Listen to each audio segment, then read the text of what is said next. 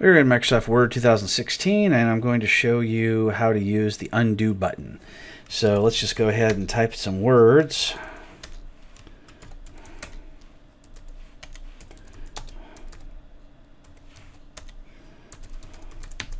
All right, so we got some words here, one line at a time.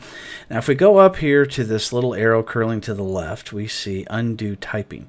So in previous times, you could just click undo, and it just undoes things. But now we have this drop-down arrow, which is really cool.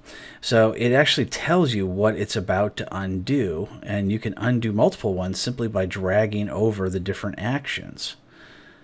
And if you want, you can just cancel by clicking away, or you can hit the drop down and say, okay, I want to undo all 6 of my actions. And now we're back to square one. So if you want to redo anything, just click the one to the right and you'll get the redo button. Now the redo button doesn't have the same drop down that the undo button has, but it still allows you to get back the last couple of things that you did.